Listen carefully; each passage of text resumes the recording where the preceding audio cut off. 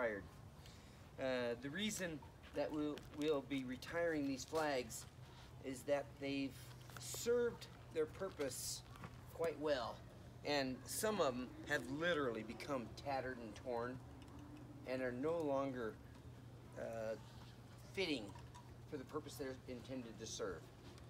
Their purpose, these flags are nothing more than maybe nylon or cotton. That's what they really are. But what they really are, they're a symbol of the United States. So the symbol of the United States should always remain complete and as, what am I trying to say here? As perfect as possible. Their integrity has to be intact. These flags are worn. They've flown over many different things. This is probably, I don't know which exactly flag is mine. This flag probably flew over my house. I fly a flag every single day. And this one here probably has been flying over my house for 1 year. I swap them out every January 4th. Or not January 4th, July 4th. So, but I've got one particular flag here. I believe it's this one right here.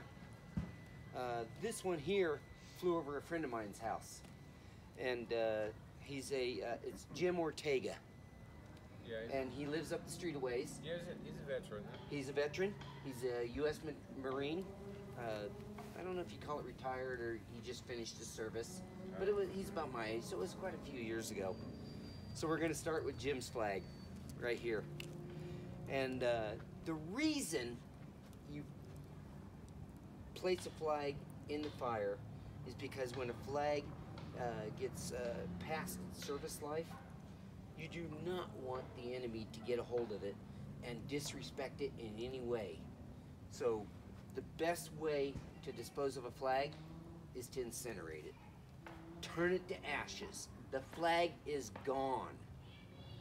And we're going to do that with this flag right here, right now. So I will respectfully, actually I'm not going to do that quite yet. We need to say the Pledge of Allegiance. Yes, we do. We are going to say the Pledge of Allegiance just once for this flag, all of these flags, and all flags being retired any other time in the near future, except for we do not pledge of allegiance to this flag. We pledge of allegiance to a flag that still flies. And that's right over there. So, if you would all please turn toward the flag.